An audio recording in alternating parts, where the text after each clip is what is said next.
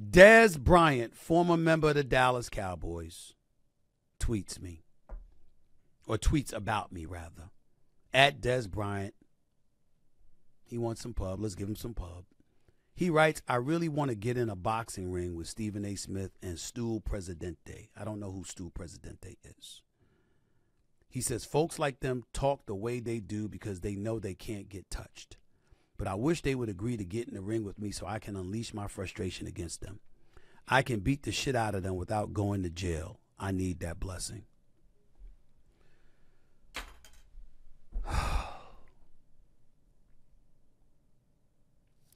Dez.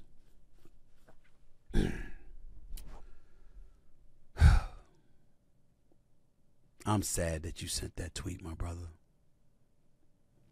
For the record, to the audience out there, I've never had a problem with Dez Bryant, not one time. I love the X.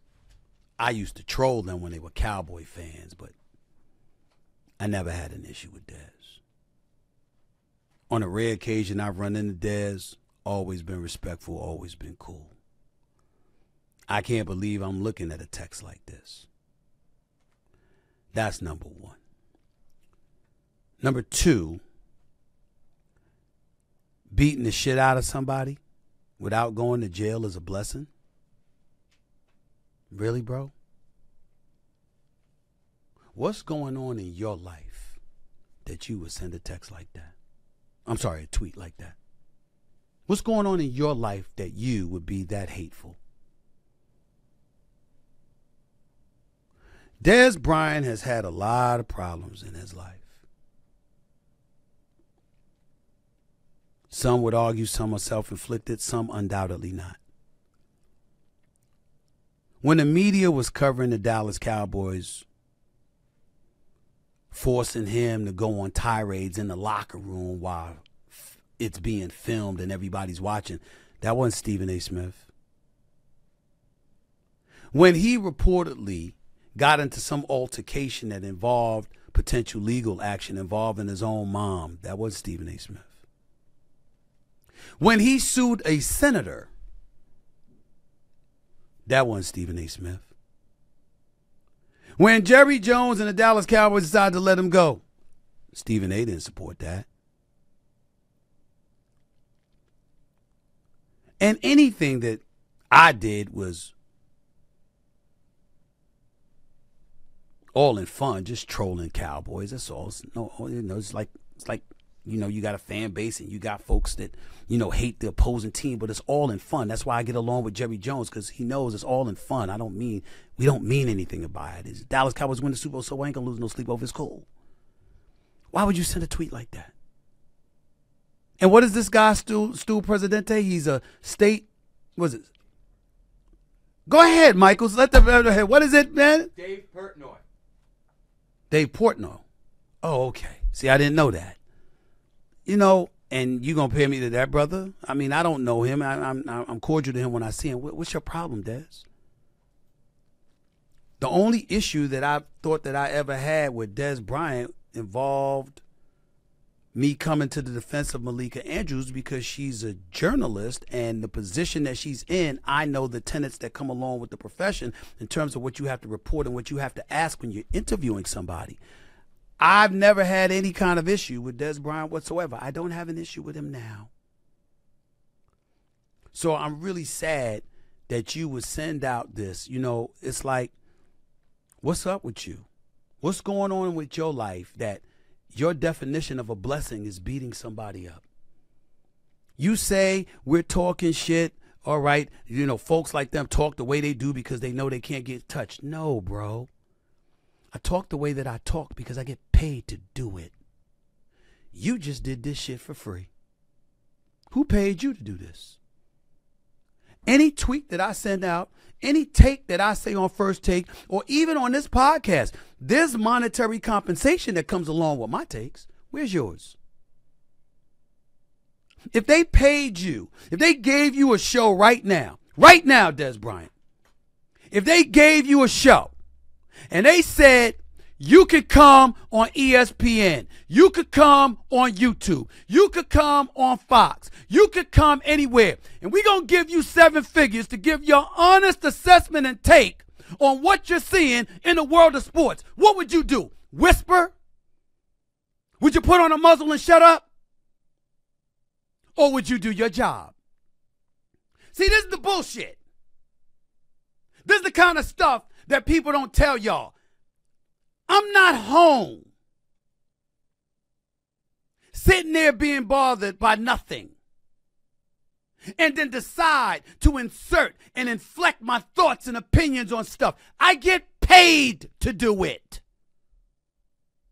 And in case you want to sit up there and say, talk shit, okay, is being a professional journalist talking shit? Is working for the New York Daily News and then the Philadelphia Inquirer and CNN and Fox Sports and ESPN, is that talking shit? Is being a newspaper journalist, one of the best in the business, by the way, go do your homework. Is being a columnist, one of the best in the business, by the way, do your homework. If ultimately graduating to being a radio host and then ultimately a television commentator, one of the best ever, by the way, from what I'm told. That's talking shit now? What if folks out there looked at Dez Bryant, you Dez Bryant, and they said, yo, man, all you do is catch footballs. The fact is, you could do what most people couldn't do. You were damn good. I miss you. I wish your career had been longer. And by the way, I was kind of interested in you coming on ESPN and giving football analysis.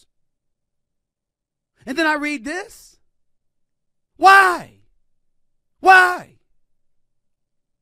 If you see stuff taking place on a football field, taking place on a basketball court, in the world of sports, what's the problem? If you're sitting up there and you're talking about stuff that's in the news that everybody else is talking about and you're giving your take based on the facts that have been disseminated to the public, what's the problem?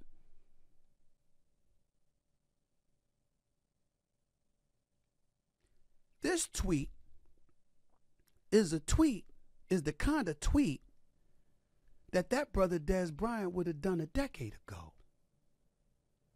You ain't grown? You haven't grown, bro? You haven't evolved? Is that what you're telling me? You gonna go as a grown-ass man and gonna tweet about wanting to whip somebody's ass, who, by the way, is about 40 to 50 pounds lighter than you. You Will Smith now? That's what we doing? Why is it that none of y'all ever talk about, why don't you talk about wanting to slap the living shit out of somebody the size of DeMarcus Lawrence? Or Chris Jones? Or Cameron Hayward? Why don't y'all ever talk about slapping somebody like that? Why is it always somebody smaller?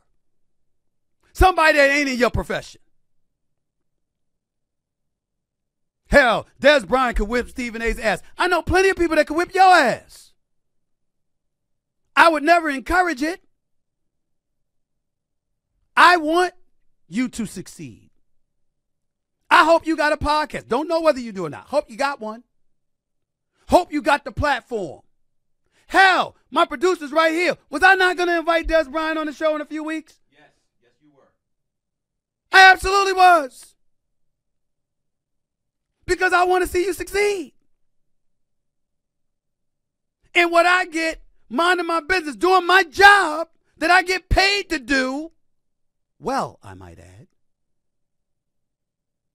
is I see a tweet from you wishing I was Nate Robinson. Come on, bro.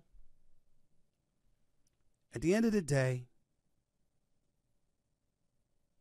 it's time for you to man up. It's time for you to accept the fact that nobody would have been talking about you if you were not a star football player.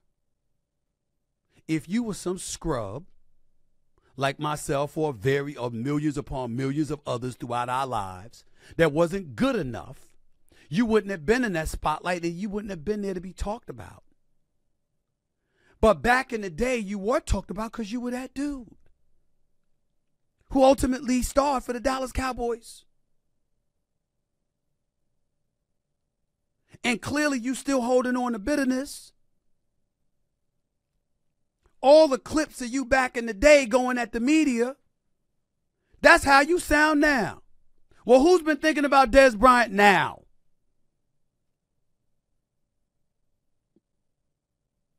Is that why you put this tweet out? Because nobody was talking about you? I'm just asking. Come on, bro. You were a damn good football player. You got screwed over, in my opinion, by the Cowboys, without question by some folks in the media. You got in a bad rap. And you're a much better person than you were given credit for. But this tweet don't represent that. This tweet expresses and reveals something far different and far less than what you are. You better than that, bro. No, I'm not stepping into the boxing ring. And somebody's not going to step in the ring to kick my ass, because I ain't going to be in the ring for nobody to kick my ass. I don't have to be. I'm a grown-ass man with a career. I don't have to do that. But if I did, I can assure you it wouldn't go down like you think. No matter what some bullshit video with me with 2 torn rotator cuffs from 5 years ago would show. I got mad love and respect for you, my brother. This was unnecessary. It was uncalled for. And it's beneath you. You better than that.